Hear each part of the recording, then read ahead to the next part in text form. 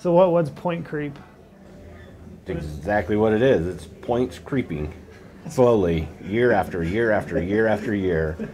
Easiest way I could like think of it, like akin it to, would be like an hourglass. Like you flip it over, and you have all that sand, which is your applicants, piled up on top, and they're just kind of trickling through every year. But you just have this buildup of people and points that just continually build up behind the 10 points that are trickling out every year. And it's basically a shortage of tags and surplus of applicants.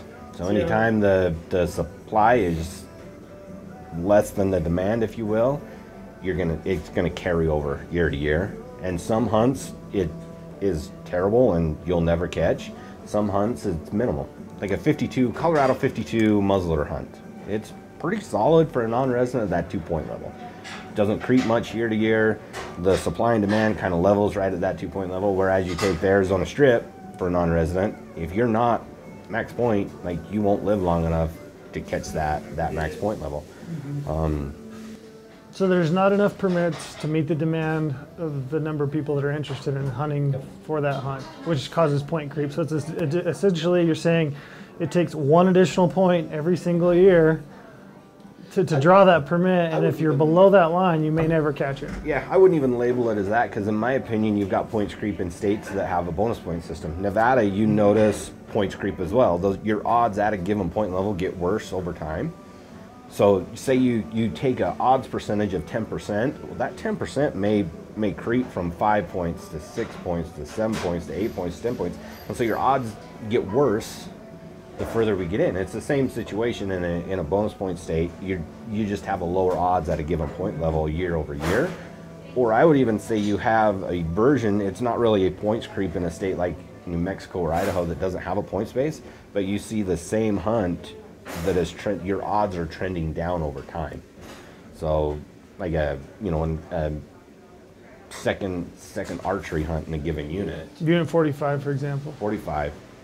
Archery elk hunt, the 14th to whatever. 14th to the 25th. That hunt 5 years ago, 15%, slowly is creeping down to under 10% now. Right. So I think we throw points creep out there in typically a preference point system, but I think it applies to all draw systems across the West, to be honest with you. And it's just a decrease in odds over time as more people are interested in hunting in any given unit. And you see it a lot in like units that get hot. You'll have a unit, somebody kills a nice buck or a bull and, has a good experience, and maybe they get some Instagram time or some social media, and you'll see that unit take a bump, for a number of years. Yep. And it doesn't always have to be a popularity thing. Yeah. Say a winter kill goes through and kills, the number of permits. Yeah, they cut permits in half. Well, now that particular hunt that they cut permits in is going to creep just because the demand is still there. The supply got cut in half, so it's going to creep as well. It's always interesting to me too. Like you look at a state with like a bonus point system, like Montana. And like you look at like trophy species that people don't necessarily care like where they're hunting them at. They just want to hunt them, like sheep or moose or anything like that. And you'll see stuff like that where you'll have like a pile of applicants on one unit, 1 year on one hunt, and one kind of got not undersubscribed, but just not near as many applicants. And then the next year they'll flip flop because everybody sees that there was less applicants, so they'll jump like that. That I think is more accentuated in a second choice odds for antlerless. You see that year in and year. I call it the teeter totter. It goes 0 to 100. Yeah, it'll go 100% 1 year. 10% the next year, 100% the next year, 10% the next year, and it's just people, they don't necessarily care where they're hunting a cow elk, they just are, yep, and because you're basing odds off of last year, a particular unit might be 100%, well, the masses flow to a unit that had 100%, it gets, and there again, the demand goes up, supply stays the same, your odds get worse. So when we talk about point creep, like in the truest sense, most often I think we're talking about a preference point or a modified, point system where a certain number of permits are given to applicants with the most points that apply for any given hunt, right? And I think it gets accentuated in that type of system. Okay, and so like in your opinion, what states are the most susceptible to point creep in that sense? And maybe even further beyond that, like how do you navigate that as a user? Personally, that's where I go into my personal strategy. Colorado is one of those states you see points creep in, depending on the units. Arizona is one of those states. Like you say, any of them that have that type of point system. Utah is one.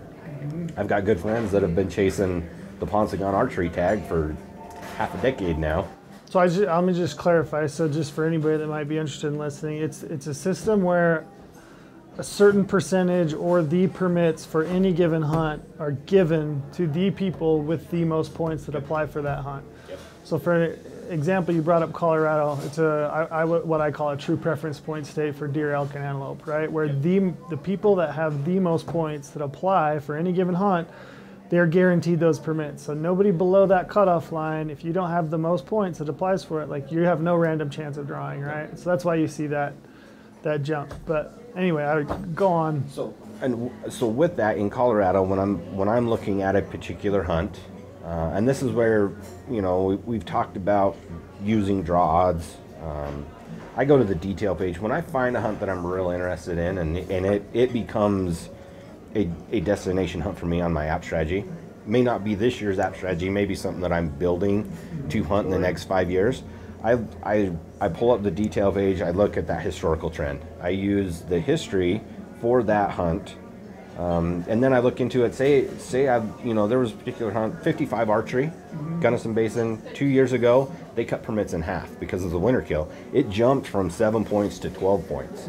So if you didn't know the backstory to that, you have no explanation. But because the demand didn't go up any, well, last year they reallocated the same number of permits they did 2 years ago, and you see the point level, the point break level, come back down to that 7-8 points. And so there are anomalies like that, but I use that historical data to kind of see that trend. And that hunt hasn't creeped a ton. When you do a long look at it, barring some of those tag cuts, it's always been that 7-8 point level.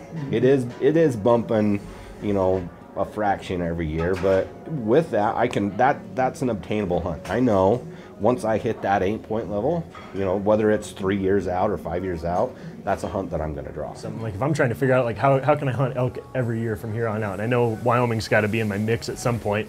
You know, you look at like the Wyoming general tag jumping like a half a point essentially every year almost right now. I know that, you know, at that point level right now, when I get to that point, you know, in another 3 years, I'm probably not going to draw that tag. I need to go on a little bit further in that, you know. Yeah, so that's a perfect example. 5 years ago, that could have been a hunt that was on your radar every year, every other year, depending on if you wanted to go in the special draw. You know, now even going into the special draw, it's an every other or every 2 years. 2 points, yeah. It might be 3 by the time. I mean, I talked to a guy the other day on the phone, and I think he had 4 points, and he was looking at the limited quota hunts and saying, what should I do? And I said, I don't know, have you considered just the general season tag? And he was like, well, if I burn my 4 points, that's probably, you know, one more than I might potentially need to draw that general tag. I mean, aren't I giving up a point? And I said, yeah, you could look at it like that, but you could also look at it as like you're giving yourself another opportunity to get back in the mix, right, to potentially draw that tag. By the time you roll back around again, I mean, that might be a 5 point hunt. You know, getting in that year. We were talking about in the office, well, was it yesterday? You said there's a 17% increase in applicants. Yeah. State agencies can only allocate so many permits. You can only harvest so many animals off the landscape. Well, if demand increases by 17% and you can't increase supply by 17%, that's the root cause of this points creep that we're talking about. Yeah, and as we're getting like surrounding states, like the changes with Idaho this year just went ballistic, you know, and that creates more pressure on your surrounding states now. So as you can see, those point levels, you know, like Montana's been fairly stable, but with that being a fairly new system with their preference point system on their combos, and with stresses from surrounding states, that could very easily start jumping too in the next couple of years. So point creep, when I think about it, I typically look at it as this negative thing, you know, that it's continually taking more points to draw. But in reality, I mean, that's just the nature of where we're at right now. It is. I don't see it as negative at all. It's just the nature of the beast, if you will. It just takes more creativity in your overall strategy. Well, and to me too, and again, this kind of goes back to like what we were talking about, like everybody's individual aspirations on a hunt. Yeah. You know, but for me, I'm not at a stage yet in my life or, you know, my hunting career or whatever where I'm looking for top tier animals. I'm looking for adventure and experiences and punching tags and that kind of thing.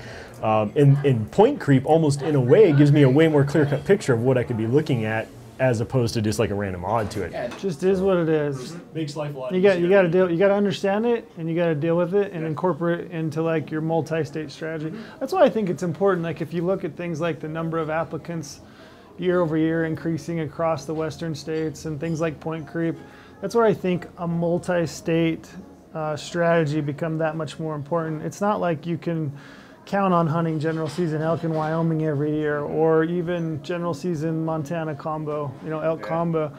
At this point, it takes like multi-state strategy to put together a hunt for every year. And whether I'm hunting elk in Wyoming or this next year I'm hunting Montana or Colorado, but like you've got to have a wider net.